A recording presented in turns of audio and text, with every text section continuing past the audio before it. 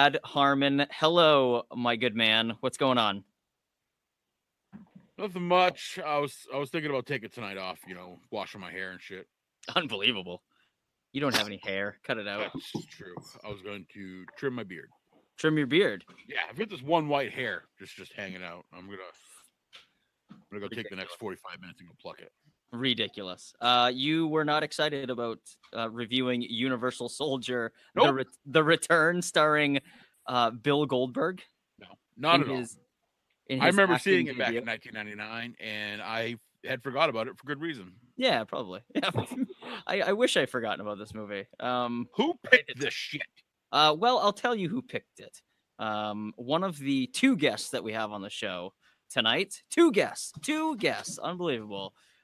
First, the man who picked this freaking joke of a movie. Welcome back to the show. We had him on first season. Flash Nick Mckenna. What's going on, brother? How you doing, guys? It's great to be here. Wow. You sound excited. I am so excited. Yeah. Nice. You picked this movie. So thanks, but no. Okay. I suggested this movie, and only because originally I was talking to you, and you guys had just done your review of Thunder in Paradise. Yeah. And you had said that you were going to do your review of Boone the Bounty Hunter. Correct. And so, in keeping with the theme of terrible movies, I specifically said to you, I can take a screen cap if you want. I specifically said, you should do the Universal Soldier sequel with Goldberg. That was terrible. Yeah, but you sounded like really excited, like really adamant to make us watch this. You were like, it's terrible, but, I got the impression that you love it, like in a weird way. I hated this movie. Okay. Now, I specifically hate this movie because I loved the original so much. Sure. And then 7 years later, they came out with a sequel, and I was so excited to see it. And I saw it in the theaters. Yeah. Wow, that's embarrassing. And it was garbage. Yeah. This was worse. It was so bad. This was worse than the time Crockett made us watch that movie about the wrestling dog. Yeah. Yeah. This is worse. I didn't actually hate that movie. But anyway, moving on. Guest 2 here to help us with this. Mr. Dave Adams. What's up, Dave? We've seen you out at Limitless shows. We've become buddies over the years. Yes, sir. Yeah. Not a whole lot. I can't believe anybody's watched more than one Jean-Claude Van Damme flick. Anyways, that's not my kind of movie. Jean-Claude Van Damme. Not a JCVD guy. Huh. This was kind of a project for me. But I got through it. Nice. I looked up information about this. I'm ready to go, man. Oh my goodness. I love this. I love that you told us that you watched it twice. I did. I couldn't believe that it would actually be as bad as I thought it was initially. I'm like, no way. That had to have been a mistake. Hey, watched this twice. Can I go? Yeah. I think you're dismissed. Class dismissed. No. Oh, So yeah, my partner did my homework. Thanks. Yeah. So we kind of got to know Flash last season on the show. We had an interview with Flash on. But Dave, this is your first time on the show. Why don't you tell listeners a little bit what's going on with you in wrestling? You like wrestling? You've watched it for a long time. I wouldn't even say a long time. I'm just a D-bag who likes wrestling. There you go. That's be all end all. Yeah. I go to some of the local shows. But I keep up with WWE and NXT and that sort of thing. Nice. But other than that, I'm just a bag that watches wrestling. Yeah. Harmon, what'd you say? You're a big New England sports honk in general, right? Oh God, yeah. I'm actually watching the Bruins as we're recording this right now. Nice. Feel free to let us know what's going on with the Bruins. It's 2-1 Bruins right now. Game 4. Against the Leafs. They're up 2-1, and they're leading 2-1. Yeah, nice. When was the last time Toronto was any good? Jeez. They've been really good this year. But yeah, they haven't won a cup since 1967. Oof. Nice. Wow. So if we hear any loud, abrupt, cheers out of you, I'm assuming I'm assuming it's the Bruins game and not because of your love for Bill Goldberg's acting chops. Oh God, you never know. You never know. And his really shitty like catchy lines like next stop. Like whatever he says. Next take a break, pretty boy. Take a break. He shoves Van Damme's face underwater. Right. It was so ridiculous. Yeah. Oh my God. Guard this while beating up guards. Sure. Oh my God. Oh God. Yeah. There were some bad ones. Great one-liners. Also, before we get in, Flash, I wanted to touch base. Flash, what's going on with you in this wacky world of wrestling? You're doing some PWT shows. You're doing I'm still doing the PWT shows. I'm still working for North Atlantic Wrestling Association. Actually, Johnny, I got in touch with you because because on the podcast, we were talking about my goals for the future and so on and so forth. And I had said how I'd like to win a battle royal, and I got the chance to win the battle royal just a few weeks ago. Yes. In Kennebunkport, so that was kind of fun. And then I had a really great grudge match with Blade Bandit just last Friday in Springvale, Maine. Nice. And Blade now I Bandit guess really kind of on you. That bastard. Yes. That bastard. He's not a good person. No. No. Yeah, Molly had a good time watching you guys.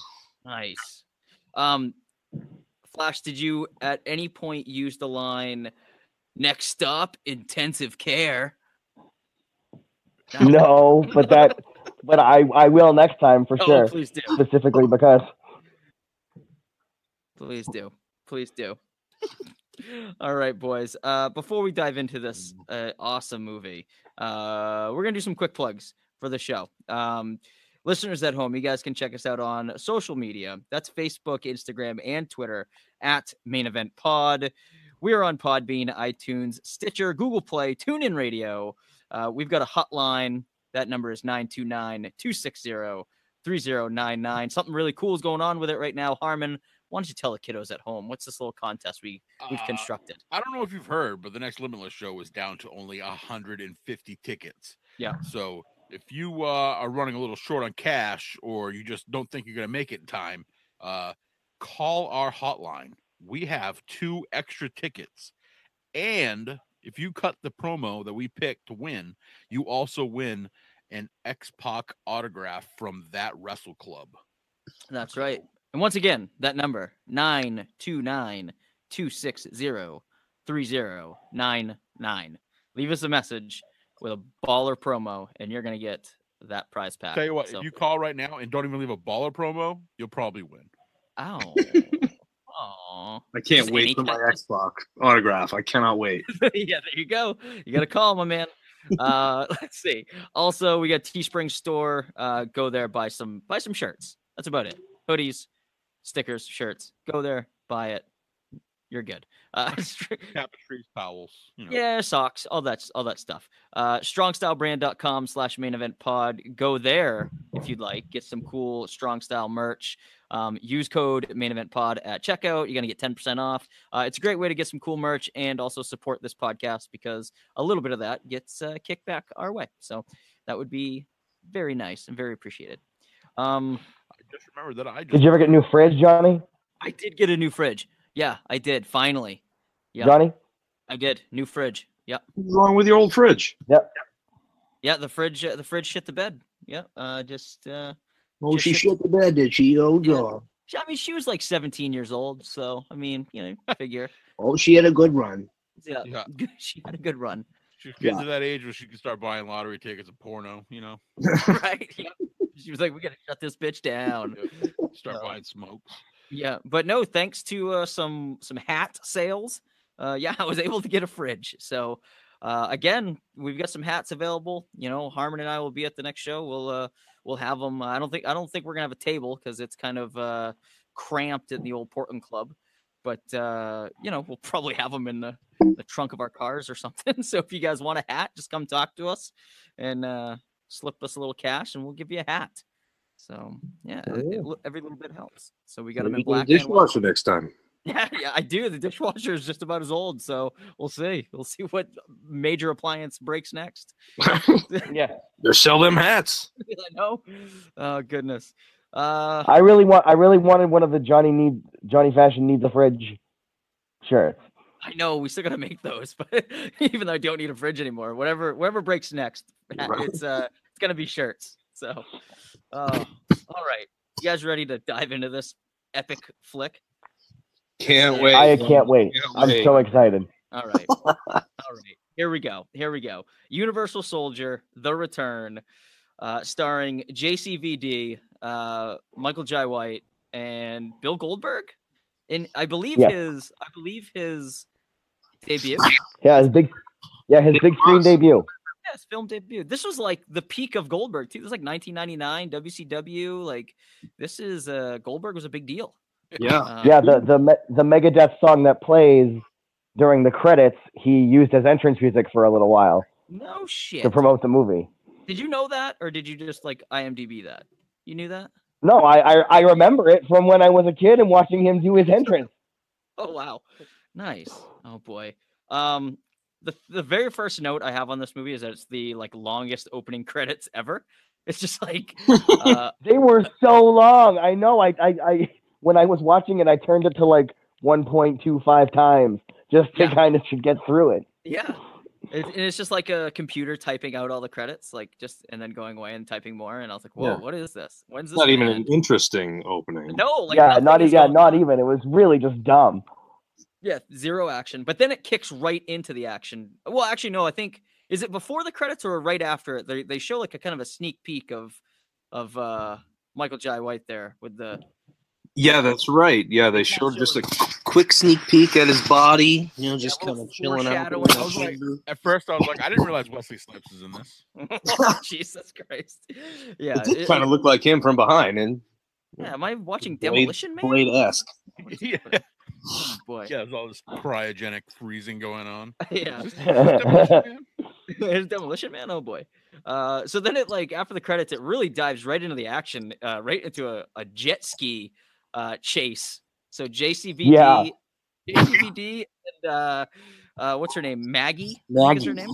Yeah. Maggie's the character name, yeah. Maggie. She is they're riding a jet ski together. They're getting away from it's pretty easy to figure out Universal Soldiers. They're in the fucking uniforms and everything. Yeah, this looked like a ride at Universal UniSols. Yeah. JCVD hits this jump, which is impossible, by the way, guys. Like there was like no like real like ramp for this jump. He just like yanks on it right out of the gate. Just a serene swamp, and then just boom, there he is, and then the fucking 90s metal starts immediately. Yeah, like headbanging metal. Yeah, like he's in the fucking X Games or something. He's just like it hits this crazy jump on this jet ski.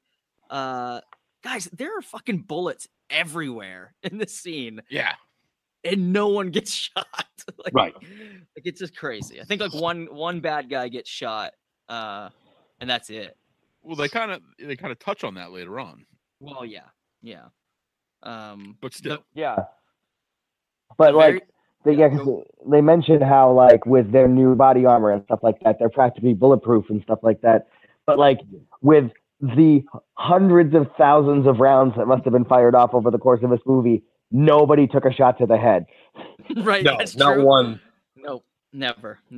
The very first line in this movie, very first line spoken is he's good. He's stupid. That's the line. That's it. I was like, what a way to open. It's in regards to one of the soldiers like water skiing, like behind the jet ski. Yeah, like because so they're on the jet ski. They're being chased on the jet ski 1,000 times. He does get shot 1,000 times. Yeah, that doesn't affect him. He keeps driving the boat, and then he gets punched in the face one time. He falls overboard and grabs the rope. Yep. Yeah, but the thing is that so they're on the jet ski, and then they go from the jet ski to hijack the fan boat. And then they go from the fan boat to hijack the speedboat. Which his instructions to his female counterpart was jump, and the fan boat hits their jet ski, and they land in the fan boat like perfectly. Exactly. Just the most like unorthodox stunts ever. Yeah. Goldberg, we see Goldberg super early on. I didn't realize that he would have such a major role in this movie, being like a noob to the screen. But he's like right here in the first scene, being a creep right out of the gate. Yeah. Like super creepy Goldberg. Yeah, totally. Yeah. And his name is Romeo, by the way, in this movie. So Yeah. super creepy. He like Despite the fact that none he rips off her shirt like he's gonna like do something to her, and then he's all like, we got all the time in the world. But like, of course, none of the other Unisols like show any kind of emotion or thought or I think even speak for the entire movie. Like none of them do anything. Okay. Yeah. Except for Goldberg except for him. Maniacal smirks. Right. I was gonna ask that because that makes sense. Like nobody else shows emotions throughout the movie. And I remember in the first Universal Soldier, none of them, they were very like just drone like even like Van Damme and Dolph, which that's too bad. There's no Dolph. Yeah, exactly. But there's they did make another one later. Yeah. Yeah, they made in 2012 they made Universal Soldier Day of Reckoning and they brought Dolph back for that. Oh, okay. Even though in the first movie, spoiler alert, he got thrown into a wood chipper. Oh, that's no big deal. Yeah, you can come back from that. Come back from Yeah, that. not for Dolph Lundgren. No, yeah, Dolph Lundgren, he'll figure it out. The Punisher, for God's sake. So yeah, the original Punisher. Yeah, that's right. There's a Some piece of people movie remember. trivia for you. Yeah. And then so we soon realized that this whole thing was just an exercise. That Yeah. it was just an exercise for the whole Universal Soldier program thing. I think you're missing a very important part here. Oh, what is it? Bring where it. Van Damme like shoots Goldberg with a grenade. He goes Oh, flying up. Yeah. And instead of helping Maggie get uncuffed from the tree, he just stares at her boobs. Yeah, that was super weird too. Just stares. Yeah. Yeah, and she there's kind a of has lot to of like boob bring him back. staring in this movie. Yes. Yeah, like unnecessarily. Yeah, totally. Screamed of 1999 Attitude Era. Yeah. I feel like Jean-Claude Van Damme was like, there must be boobs in this scene. Yeah, we gotta just put those boobs in here every like so often. So Right. We gotta keep the Boobs, keep the roundhouse kick, movie, done. yeah, that's how JCVD writes his films. Oh boy. So let's see. They go back to like the facility. And they find out that their funding's being cut and that the program's being ended. Boo. And we kind of learn. And we so- learn a few things here, though. We learn that JCVD, he has a daughter. Maybe I don't really remember anything from the first one. I don't know if any of this was like in the first one, but he has a daughter. Her name's Hillary, and then No, the woman from the first movie, apparently he married her, and they were able to bring her back to take wedding photos for him to stare at longingly, but not able to bring her back to actually be in the movie. Oh my God, what a mess! Those pictures were from 92. Come on. They didn't have a wedding scene in 92. They shot it in 92, okay? Keep it kayfabe. keep it kayfabe. Okay. Come on, Flash. Keep it kayfabe. So Hillary is like being like taught by like the AI that kind of runs this whole place. Its name is Seth. Seth. Yes, who has Michael Jai White's voice for no reason. Yeah, and you know what's so funny is like I was wondering if Michael Jai White would like be in this movie or if they're just gonna use his voice, because I was like, oh man, like what a waste. Like that guy's an amazing martial artist if he's just the voice. But then I was like, oh, this is the movie that would do that. If there's any movie that would do it, it would be this movie. Yes.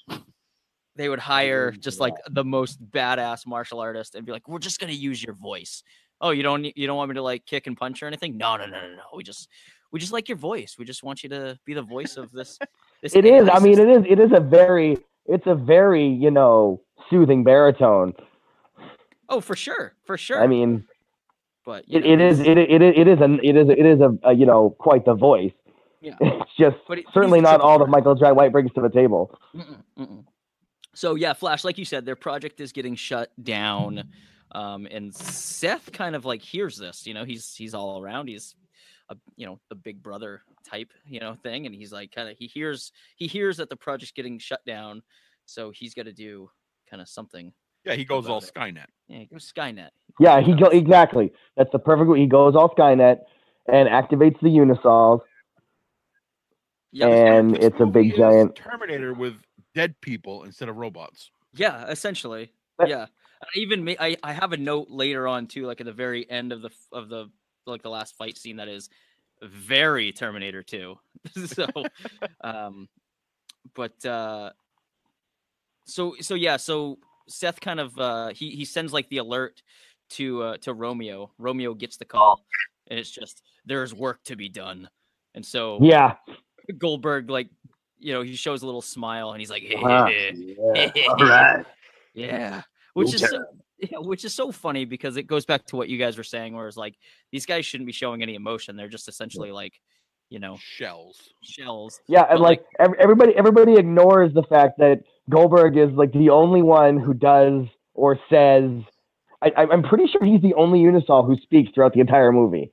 I could be wrong, but I'm pretty sure that none of the other Unisols have any lines. And so it's like, but it's like nobody cares that this one guy is like, you know, the guy who's gonna, I don't know, you know, I bang a girl that he's got tied to a tree and rip her clothes off. Right. Yeah, he licks his Even lips. though they're, All, like, even though, creepy. yeah, even though they're supposed to be like, you know, they're supposed to be like soulless automatons. Yeah. One part that I found really disturbing in this is right around here is where we find out that JCVD's wife is dead. He's like hugging the picture of her, like you mentioned, Flash, and then like his daughter starts asking some questions. And then Why did mommy die? Yeah, why did mommy die? Like, and Van Damme. We just have to believe that God had a reason. Right. He says something like that, like this is God's plan or whatever. And I was like, dude, you work in a place that is like run by AI, and You're reviving the dead all the Yes, time to come back. I was like, you cannot tell me that. Oh my God, guys! I gotta tell you, I didn't even make that connection until you said that just now. It's insane. That's a good question, honey. I don't know why mommy had to die. Like nobody else in this movie dies, really. Right, Yeah, right. not even Maggie later on. Yes. Spoiler alert. Spoiler alert. Yeah. So then. Yeah, because. Oh yeah. Go ahead, guys. No, go for it. What were you gonna say? I was gonna say that. So I had mentioned to you before we started recording that I was listening to your other episode of your podcast, and so I had started your guys' review of Boone the Bounty Hunter, but then realized I had to stop listening to it because I wanted to watch the movie. Yes. Yeah. You should probably watch those movies before you you listen to the podcast. A lot of spoilers. So then moving on, Hillary says that Seth is sick, and so he basically is becoming, I guess, not really self-aware, but like you guys said, going Skynet. He's kind of like he's up to some shady shit. And basically the place goes on lockdown. The whole facility goes on lockdown. Meanwhile, there's like a reporter who is coming in that day to do some bullshit story on something. And so she just happens to be there. She's like the female love interest of course, she's hot as fuck. She just happens to be. Of course. They all are, you know? It's like, come on. Well, she's a woman under 40 in a movie. Yeah. Yeah. So it kind of goes without saying that. Yeah. But my point is that women in movies under 40 typically I think there might be like some kind of law in Hollywood that says they have to be. Right. They have to be attractive in some way, shape, or form. Sure. Makes sense. So the people start realizing that like Seth is instructing all the UniSols to kind of like go haywire and take control of them and just basically fuck shit up. So they're gonna try and shut off Seth, but they can't. Seth is like he's got his tracks covered here. They try to like shut the breakers off, and like he just sends like this just electric guys. Yeah. Yeah. He just blows guys like off the wall. It's just insane. Zap. Yeah, like he detects threats at any chance, you know, at any turn. So he can't get out of there. And so maybe somebody can explain it a little better than I can. But what's the deal with like is it like 8 hours that they have to wait, or else he'll kind of self shut down? Yeah, there's a code that has so they have like an emergency code, you know, and I assume it has something to do with the lockdown, but like they have an emergency code that if it's not plugged in, then Seth's whole memory gets wiped. Right. Okay. And so only the doctor that has been electrocuted and killed, and Jean-Claude Van Damme, Of course. his character's name is Luc Deveraux, by the way. And so they're the only ones who have the code. And so I thought that was a really interesting. I thought that was one cool thing that was about the movie, because it was like an explanation as to why none of the UniSols were just shooting JCVD dead. Right. Yeah. Well, and it made sense that they had to they weren't like going out into public like just causing a ruckus. You know what I mean? Like they weren't just like going out and like killing random people. They kind of like stayed at the facility and did whatever the hell they did. But yeah, they kind of had to man the fort while he got his brain miniaturized. Yes. Yeah. To put into the body, so they kind of had to stick around for that. Yeah. So like chaos. I like that is... surgery machine too, where it just cuts a square out of the guy's head and it just shoves Yeah, something in and the then brain. and then it just like shoves a little cube into the brain. It's like it's meant to look all like intricate and very, very careful, and it's like this just like flop. Right, They put like an audible right here. They put like a sound effect in there of like this squishing sound effect. It's like sticking your finger in a Jello cup. Yeah, it was really, really bad. Yeah, and like the apparatus like wasn't like tight at all. Like things just kind of like moving around. I'm like, what is that? There's no precision on that. What is happening? Goodness. This wobbly looking thing that they Just so you know, the red laser drill into cuts. his brain. The red laser cuts. Yeah, and then so yeah, they did a red laser cut, and then they literally, you could tell it was just them playing the same clip backwards to like seal it up. With a green laser. Yeah, to like seal it up. Yeah. So chaos is kind of ensuing here. There's a lot of like little fight scenes going on. Romeo seems to be like the head honcho that Seth is kind of calling on to like go get JCVD. There's a fight scene where Maggie rides Romeo down the stairs in hilarious. Yeah, I was going to mention that one. So they get in a fight, and then she knocks him down, and then so the little girl takes a tumble down the stairs, and so when she takes her tumble, she's right there next to the stairs. But when Maggie gets to her, she's like 20 feet down the hall, lying on the floor. Yeah. But Maggie rides Goldberg down the stairs like a friggin' toboggan, and his head goes through the cement wall. Yep. Oh my god, it was hilarious. Yeah, so Hillary is like, she's like down and out, like something like, right? She hits her head or something. Yeah. Is that what's happening? Yeah, she hit her head and yeah, she's out. So I don't know. It was just a weird scene. So then Seth, it's a weird movie. It is a weird movie, yeah. So we cut to like this guy who's kind of like this hacker, like this underground guy. He's just doing all kinds of weird shit. He's eating fucking cereal and soda. It was like with coconut. Yeah, it was just like the most ridiculous scene. Like this guy's name is Squid. And his hacker name, you know. Yeah, right. And so it sounds like the backstory on this guy is that he used to work there. He used to work at the facility, and they fired him. Yeah. So he helped create Seth, and so we discovered that like he and Seth have been like doing this like online gaming thing where they play, I don't know what was popular in '99, Quake or something like that. Doom. So they've been playing online every Thursday night. Right. And so Seth contacts him, and he's like, "It's not even Thursday. It's not time to play Duke Nukem yet." Duke Nukem, yeah. Duke Nukem starring John Cena. Yes. Coming to a theater near you. Oh boy. I love how he's eating Frankenberry with a wooden speaking spoon. of which, I could not believe I was so upset because I was just listening. Yeah. I was listening to I'm sorry guys. I hate to get off topic, but I was listening to the Nerdist podcast, which is my other favorite podcast after the Main Event podcast. Really? Because you always made your first favorite podcast. But that's okay. Shut up. I'm trying to keep the case in. Anyway, the point is I was listening to John Cena on there, and he was talking and doing his little spiel, and I was like, oh my god, I friggin' love this guy. He's so cool. And then I found out that he and Nikki Bella split, and I was all upset. Well, yeah. Are you going to try and date him? Anyway. Are you going to ask him no. Aw, You're a I know. jerk. That's a bummer. No wonder I like Harmon better than you. It's true. You always say that too. Oh goodness. So what's All right, going on next? getting What's back going on topic. next? Aaron is the reporter's name. She is there. Yeah. She does not have the kind of reaction that I thought she would. Like all this shit's going down, and she's just like this reporter, but she's like handling it all. She's like, I'm getting my story. Yeah, she's still determined to get the story. I'm like, there are dead bodies everywhere. Like, what is wrong with you? Get the fuck out of there.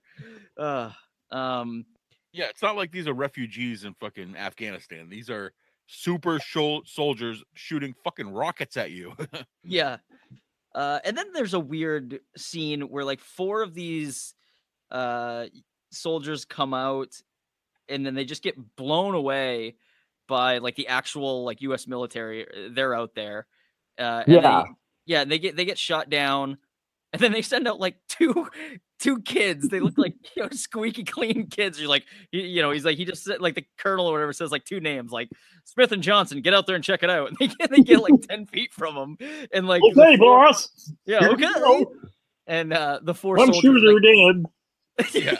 yeah. And the 4 soldiers go all Undertaker and just sit up and blow them away. Yep. And then they just go crazy. They just start like blowing everything up.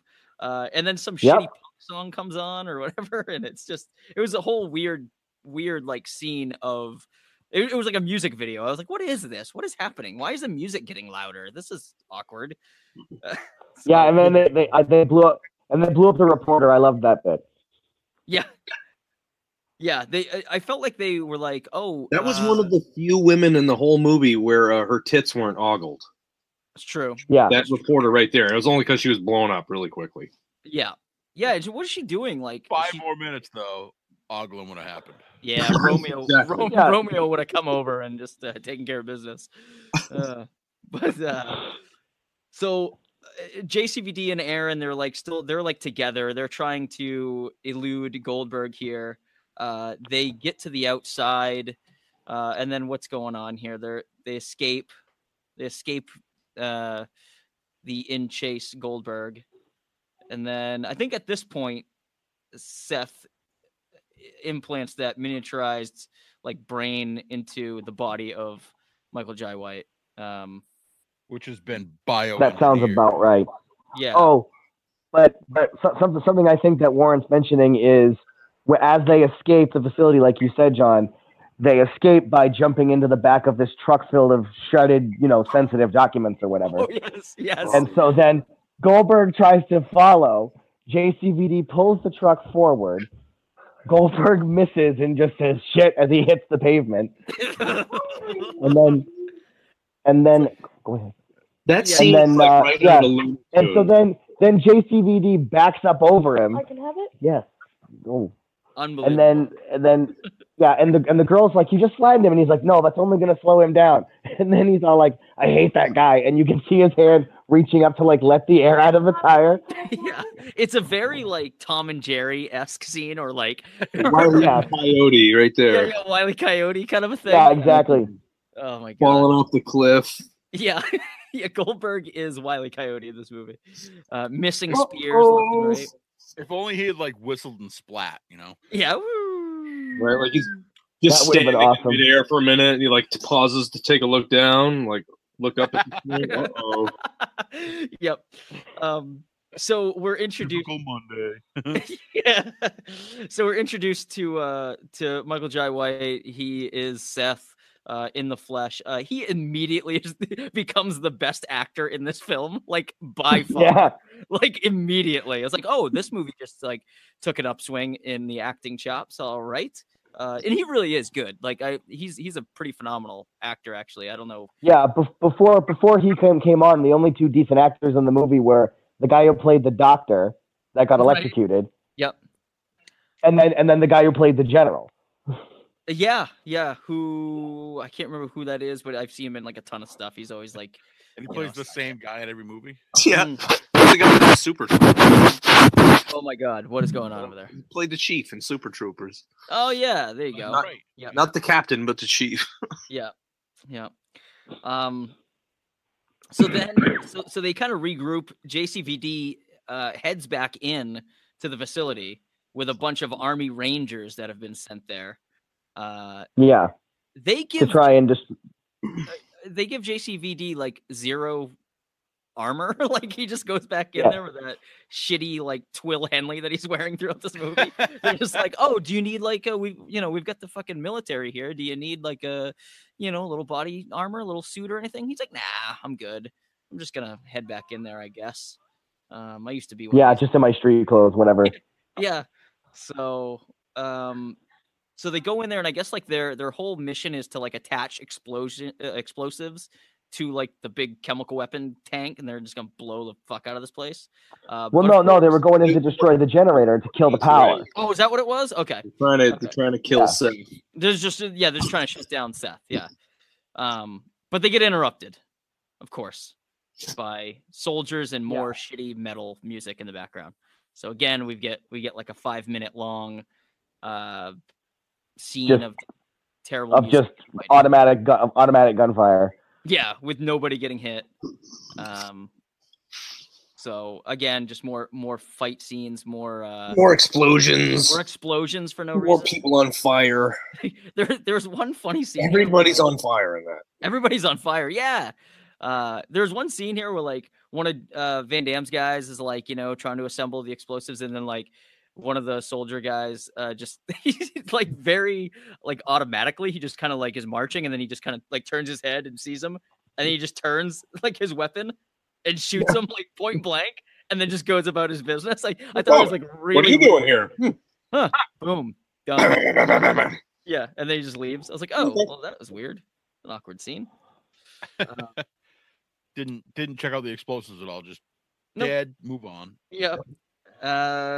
So JCVD and Aaron, they escape once again, and they have to go. They have to go to a place that has internet. So what better? And place?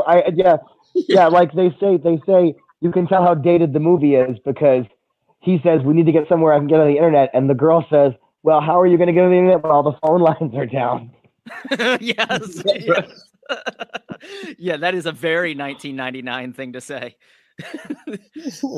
So they go to a strip club because Van Damme's like, oh, I know that place is online, and she's like, how do you know? And he has to be all coy about it, like I saw it on 60 Minutes. Saw it in 60 Minutes, right? What a dick. I saw it on 60 Minutes. Like, we're adults here, come on, like why is he being all weird? Oh goodness. I think 17-year-old me wrote that scene. Right. Yep. And then this is obviously Harmon's favorite part of the movie. They go to a strip club and just boobs galore. Boobies! Boobies! So Van Damme like goes upstairs, and he just like headbutts his way into the into this one room that has internet, and he can there's some phone. Yeah, there's some phone sex operators in there, and that was a man. Stuff. That was a man. That was clearly like RuPaul or somebody. I don't know who that was, but it was not. Well, it was a RuPaul-esque character. Yeah, they were doing like lap dances in there and also phone sex, which it's a strange room. Yeah, it was a strange room. Computers and phone sex and lap dances. Yeah. Why was that one stripper in there? Like, what was her purpose? Yeah, she was just there. The pole, and there was nobody in there watching her. Like we warm up. Yeah, there wasn't anyone in there. You gotta stretch, man. You can't go out there cold. You gotta stretch. She's stripping for the phone sex operators to really get them in the mood. Yeah, go out there and pull. Yeah, just to keep them. So Van Damme somehow like hacks his way into finding out that Squid is kind of in cahoots with Seth. So they pay... One thing that JCVD screams is computer savvy. Yeah, that's true. The guy's he's a triple threat, man. He's got that in there. Oh goodness. So they pay Squid a visit, and Seth is there waiting for him. Seth, man. Yep. Just brutal. Seth is there waiting for him, and then he just snaps Squid's neck. After Squid calls him his god. Yeah. I'm not going to betray my god. Snap. Yeah, dead. but we kind of learned. God smited him. Yes, he did. We kind of learn a little bit about Seth though. Like we learned that he's like made up of like all this. Like he's basically a super. Yeah, soldier. like he's got like nanotech enhanced muscle fibers and stuff, and he's like 5 times stronger and faster than any other person. Yeah, somehow Van Damme is able to like hang with him though. But anyway, he's like Braun Strowman, but he's like... essentially Braun Strowman. Yeah. So yeah, Seth, like you said, he shows up, he snaps Squid's neck with like his fingers, and basically Seth threatens Van Damme, says like he'll basically take Hillary, his daughter, from him if he doesn't give him the code. Yeah, he says like I'll take something more important away from you, and Van Damme looks at the reporter like, you could have this bitch, and he's like, no, your daughter. Yeah, like I like that Van Damme didn't immediately think of that. Like, come on, man, we all know what's happening. Thinking about this first date piece of ass he's got with him, you know. Mm-hmm. Yep. So and then you're not gonna take my daughter, who's does math homework and stuff with you. Right. Yeah. Right. Oh, shit, I forgot you might remember her. Yeah. Yeah, exactly. You only taught her math homework and shit, and babysat her for me while I was doing my live fire exercises.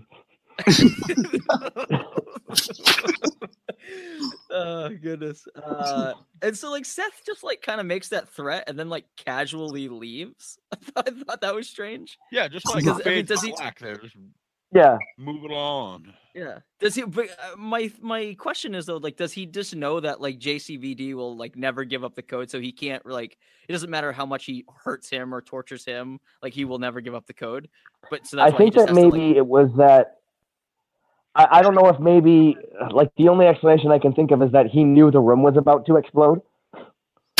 Oh yeah, maybe yeah. Oh no. But then, of course, he needs JCVD for the code, so if he knew the room was going to explode, you figure he would have tried to get him out of there. Yeah, I don't know. The whole thing. Loopholes. Yeah.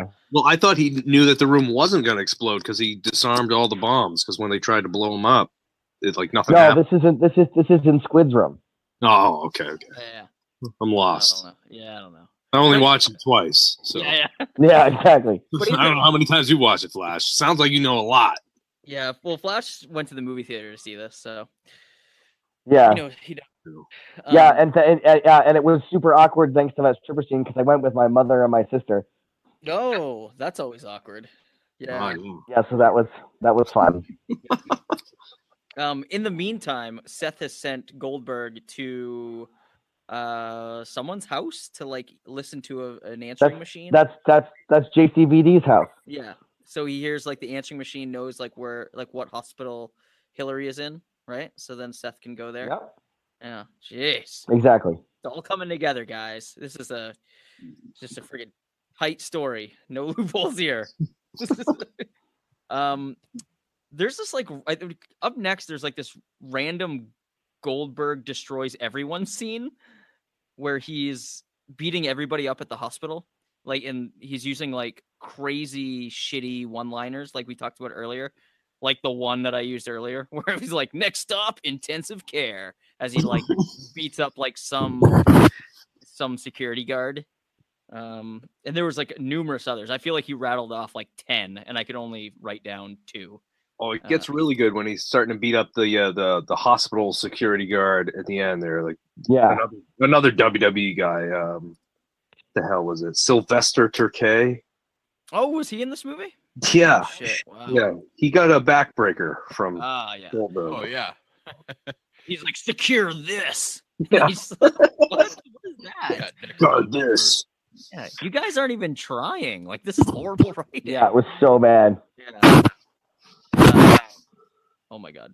What is it? Put the spear on? Yeah. He goes for a spear, I think, right? And Van Damme jumps out of the way, or like jumps up. Yeah, well, he hit the spear on one guy. He hit the spear on the one guy. He hit the spear on the one guy, and then he went for the spear again on Van Damme. And Van Damme did the hop over, and he went into the ring post. I mean elevator. The elevator. The ring post. Yeah, and then he says the line "Saved by the bell." Yeah. Yeah, exactly. When the elevator door shuts on him. Yeah. Oh yeah. One of the many cheesy one-liners that That was all he had Oh, in this God. movie. Just nothing but one-liners, which is probably for the best. Probably, yeah. God. So what's going on now? Where the fuck? Where's this movie going? JCVD goes back to the facility, right? After getting. Yeah, because Seth brings Hillary back to the facility where they have the medical regeneration thing that is that apparently they can't just share with the rest of the world. Right. So basically they're gonna like. Seth is all like, Seth is like, because she's got swelling in her brain, and they couldn't operate without parental consent, and so she's got the swelling in her brain. She's gonna die if something doesn't happen soon, and then so Seth is all like, I could heal her, just give me the code, and then Van Damme's not gonna do it, but he tries to set up the healing thing. And Seth is trying to take him out, and he like shoots Seth in the chest because that's like but we totally walked over the fact that Maggie's back. Oh yeah, Maggie is now like this universal soldier thing. Right? Yeah, because apparently. All right, yeah, I was just about to say that. Yep, she's got speaking parts and a personality and feelings and shit. And she's all like, I'm one of them now. No, I don't think so, not quite. And he's all like, I'm here to stop Seth. And she's all like, I can't let you do that. And then grenade to the chest. That's like the go-to move. But I feel like that scene was so short for such a twist. Yeah, it was. It was really dumb. I was like, oh no, Maggie's a bad guy now. Oh, but now Maggie's dead. Okay. I was like, all right, well, that happened. All right. But then Maggie comes back again. Yes, but Maggie. Because if there's one thing this movie has taught us, it's that grenades to the chest do not work on universal soldiers. No. And I didn't get that either about like how she came back, but was good all of a sudden. I don't know. Right. Anyway, we'll get to that in a few minutes. But yeah, anyway, it was getting ahead of ourselves. Yeah. Yeah. Okay. So it's the big showdown. So it's a big showdown, and Van Damme and Seth are fighting, and Van Damme cannot hold his own with Seth because Seth is so much tougher than him. But if you think about it, he's kind of holding his own. I mean, the way that Squid was describing Seth about how him being like the super soldier and all this stuff, it's like Van Damme would be absolutely no match. It seems like Seth would be able to absolutely destroy Van Damme in a matter of seconds, but he doesn't. Well, I felt like it was a lot more of like a cat and mouse kind of thing where like it was just Seth, pursuing him the whole time. Right. He never really he didn't get any shots off on him or anything like that, or have him up against the ropes. Yeah. He was just kind of if he was doing more of an evasion thing, trying to get the healing machine to work on Hillary. Yeah. But then does the code just get cracked? Because at one point because Seth has been learning and expanding his blah blah blah, and so there's this concern that he might be able to crack the code, and then he does just before the showdown. He's like, I guess I don't need you anymore. Dings like an oven timer. It's like, ding! Oh, I guess I don't need you anymore. Yeah, and Seth says, I don't need you alive anymore. Right, yeah. And then the showdown. And then he's like, don't worry, I'll take care of Hillary. Yeah. Which is weird. Yeah, and then they have the showdown. He doesn't have any emotion, yet he's still going to care for Van Damme's daughter. He's like, she'll understand. Yeah, exactly. And he's not supposed to have any emotion, but it didn't stop him from, even though he can communicate with all these UniSols, essentially telepathically, he gives them all a big pep talk about how they're going to bring order to the chaos. Right. Yeah. This movie he's is all over the place. Spread out. Yeah, spread out and bring us resources so we can expand our numbers geometrically, I think is the word to use. Oh, goodness. And then it was and it was just this ridiculousness. So yeah, I get that Seth has kind of developed this personality, but he doesn't need to talk to the UniSols. He just controls them with this hive mind. But it doesn't stop him from giving this friggin' pep talk of movie friggin' dialogue. It was so bad. Yeah. So this is the part, the very end where they defeat Seth is where this was the Terminator 2 part where I believe it's Van Damme. He's got the big gun and he's he's like shooting Seth, and every time he shoots him, he gets like knocked back a little bit farther, and it just reminded me of like the ending of T2, where like they're shooting. Oh yeah, him, totally. Where So like he's shooting him, and Seth is like, "You've tried that already. It doesn't work." And he's like, "You're right." So he shoots the thing and freezes him because they're in that cold chamber. Right. It was like they said, "Hey, you know what was like two really good action movies? Terminator 2 and Demolition Man. Let's combine the two and make this movie.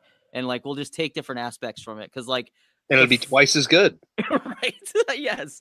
Because the freezing and shattering part was the exact same ending. Yeah, and it was like the worst piece of CGI ever put on film. Yeah. Oh yeah. So that happens. Seth is frozen. JCVD does the patented Van Damme kick, knocks his head off, shatters him, and I thought it was a pretty cool fatality. If we're gonna go that route. Yeah, I mean he shattered into a million poorly computer animated pieces. Yeah. And then we learned that like the military is gonna like blow up the place. Right? They're just gonna blow up like the whole place. Yeah, well, yeah, because Aaron's there, like arguing, like you can't blow up the place. He's in there, and he's all like, "I don't have a choice." Right. He's like, "We don't have a choice. There's the world to think of." Blah blah blah blah blah. And then eventually he makes it out. And then and so they go to blow up the place, and she's all like, "Seth must have killed the charges because he's too smart." Ha ha ha. It's like, yeah, this computer that's trying to kill all of you is so smart. Ha ha ha. And so, and then she was kind of laughing. So Seth is done, and then in comes Goldberg again. Yeah, Romeo. He's the last obstacle. Oh my goodness. I don't get that. I don't get that at all, because earlier in the movie they say if they just kill Seth's brain, then all the UniSols just stop. Yeah, he said that. That's what they said earlier in the movie. They did say that. And then all of a sudden, I had forgotten. First, he's the first one to be dead, and all the UniSols are still working. How does that work? I don't know. Real See, that's why you're gonna watch these things twice, boys. Yeah, that's right. Yeah. That's why I gotta watch these things twice. That's right. I just want to make sure I get credit for watching twice. That's really all it is. Just keep bringing it up. Yeah. Good for you. Yeah. All right. Maybe they stayed alive because the code was entered in. Maybe they didn't need. We can assume that. Did you guys notice? Just go ahead and assume that was the number on the Starship Enterprise. What? No, you're full of shit. Really? NCC 1701. Yeah, that was the code. That's right. I'm that big of a nerd. Unbelievable. That was the code. Nerd alert. Yep. Oh boy. I'm sorry. Wow, that's pretty amazing that it took Seth so long to figure that out.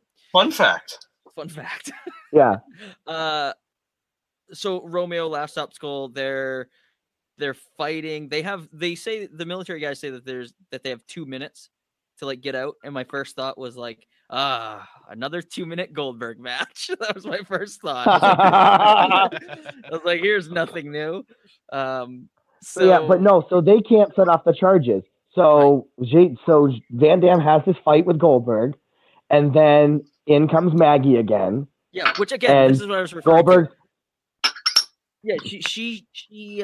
Yeah, Goldberg's got Van Damme like above his head, right? Is this right? Yeah, in like a press. Yeah, and then Maggie, and then in comes Maggie, and he's all like, "Maggie, take him out!" And then she shoots Goldberg instead, and she's all like, "It's too late for me." Yeah, what was that about? Like, what was that? It was too late for her. But like, why? What? How is she like just all of a sudden a good guy? Was it like her program because Seth was dead? Like, was her program? I don't know, man. I don't get that. Like, you just kind of have to make these assumptions. Like, why you just have to kind of figure it out. A real person like JCVD. Mm-hmm.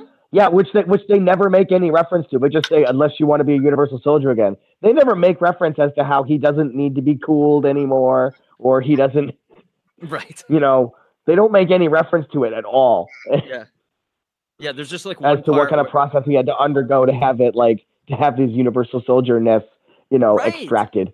Yeah, there's and just they like only this make one reference to the cooling down like once. Like they're in there. They're supposed to be in there for like in the beginning of the movie.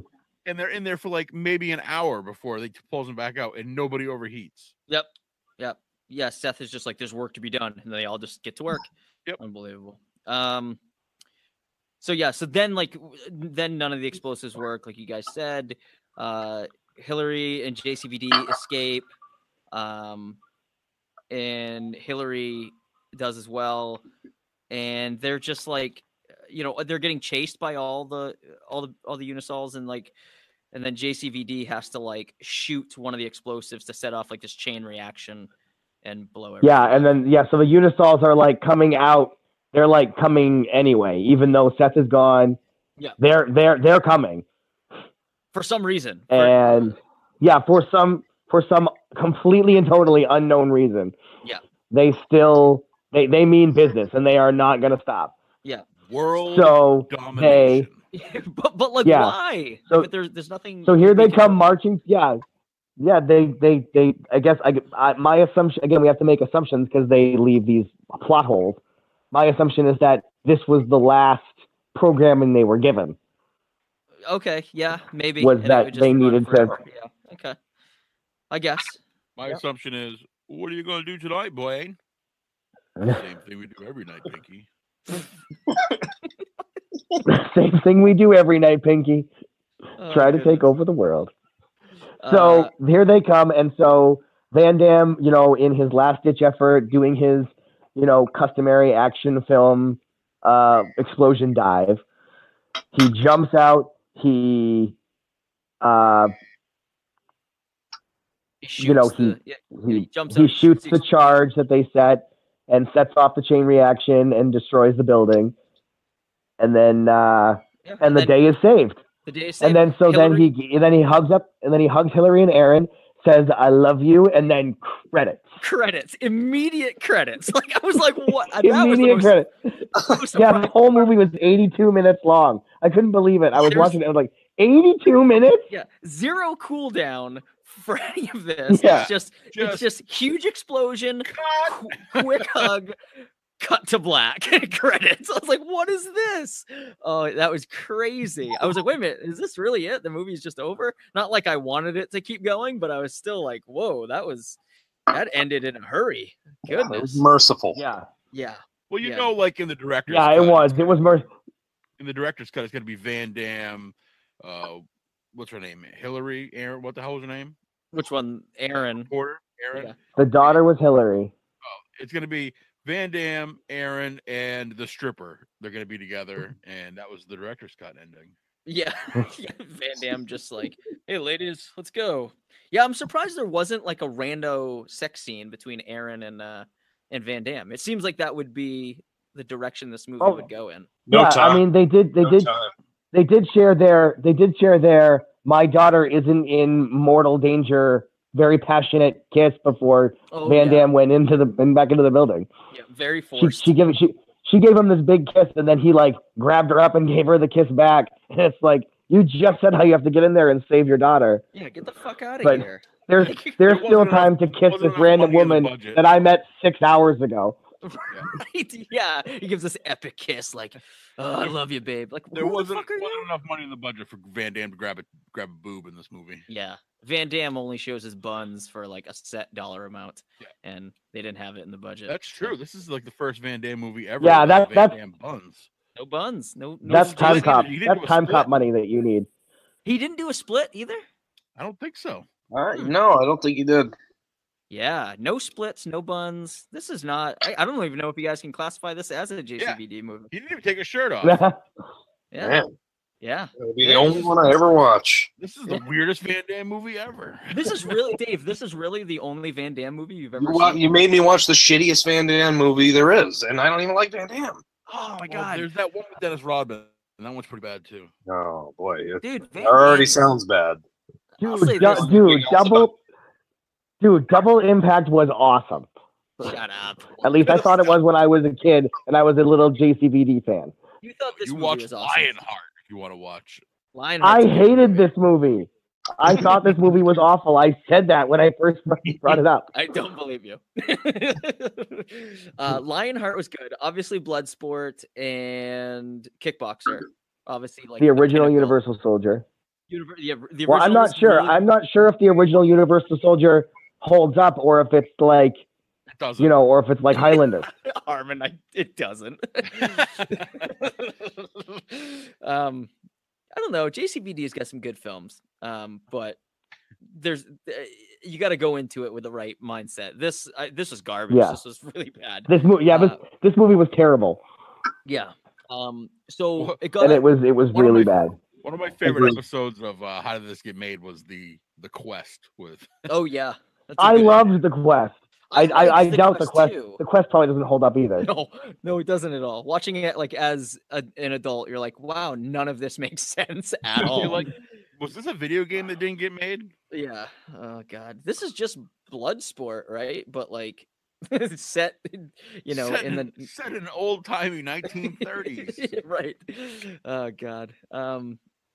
But hey man, if I find myself on a lonely Sunday afternoon and there's a JCVD movie on, I'm probably gonna watch it. Yeah, totally.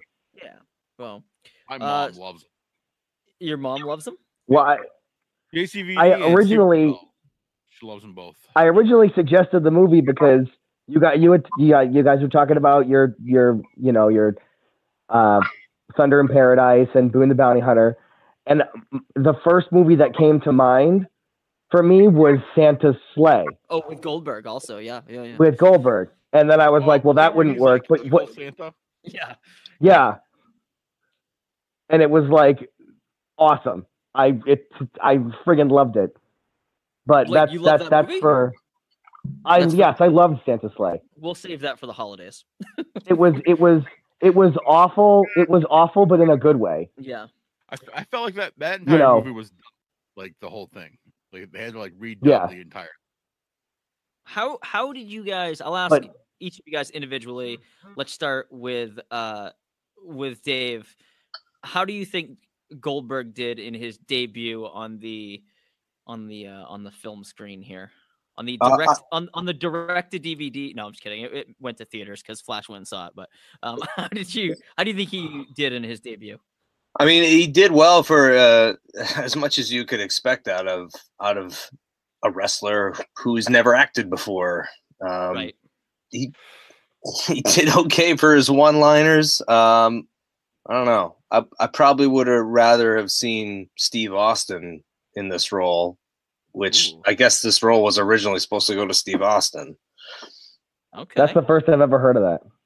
Well, Dave said he did a lot of research on this. His agent never notified Steve Austin about this role.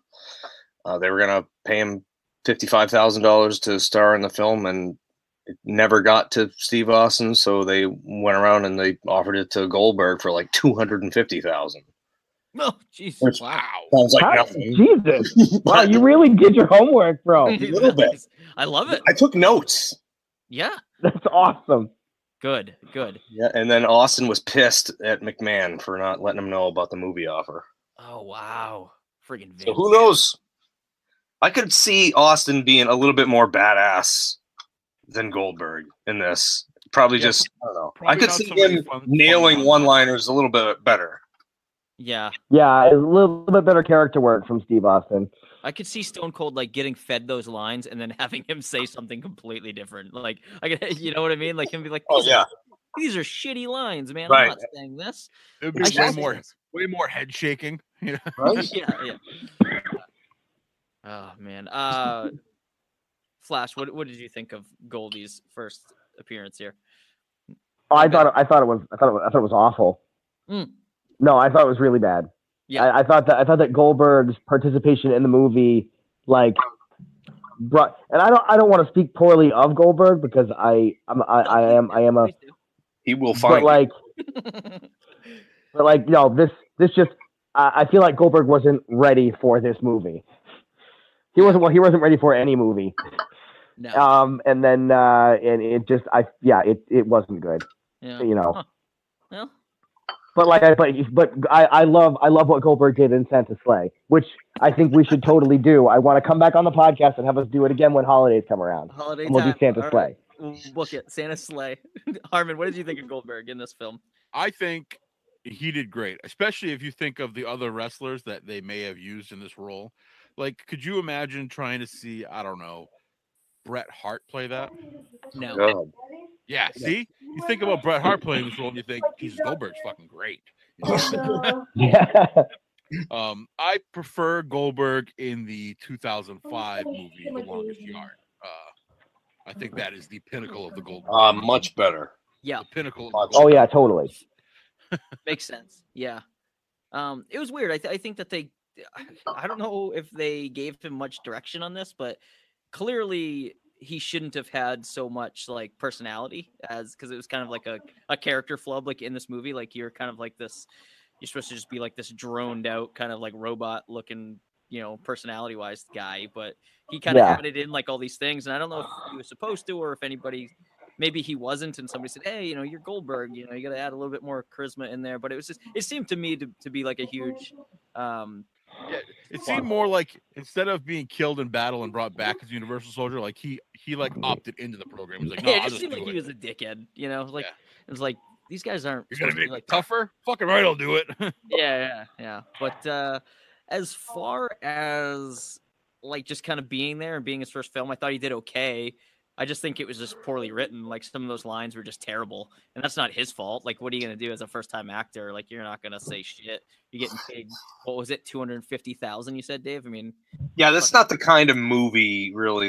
You don't go into that movie for the plot, right? Exactly. He's you just don't like, go into it. How long for the explosions, the fight scenes, and 99. You going in there for the boobies. And that's what you expect out of that film when you go in, and see it. I don't know why Flash would take his poor mother and sister.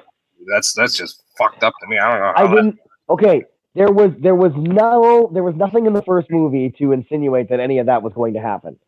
No, well, yeah. See, I don't know. I haven't seen, like I said, any other. The only thing I remember from the first movie is Dolph, like making necklaces out of human ears. Yeah. That's the only thing I remember from the first movie. But I remember like walking away from it, like thinking it was a good movie when I was a child, going like, yeah, I can get behind that. It's a good action movie. Do any of you guys remember, like, did they like promote this movie like on Nitro and WCW programming, or was this like a big thing? Like I said, Goldberg used that Megadeth song "Crush" that plays during the credits of this movie as entrance music. That's right. For like a period of time. Weird. That is right. And they came out. Didn't they come out live with him? Like they performed the song live with at, I don't know, some WCW event. Huh.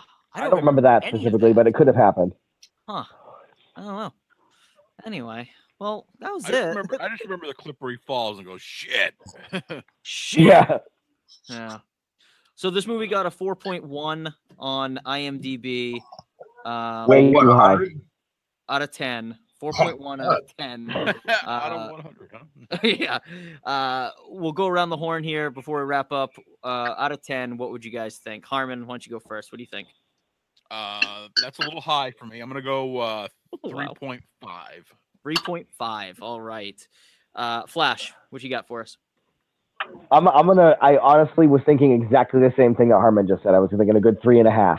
3.5. Because it's a little bit better than a 3 because there are some enjoyable moments, but it's not good enough to be a 4.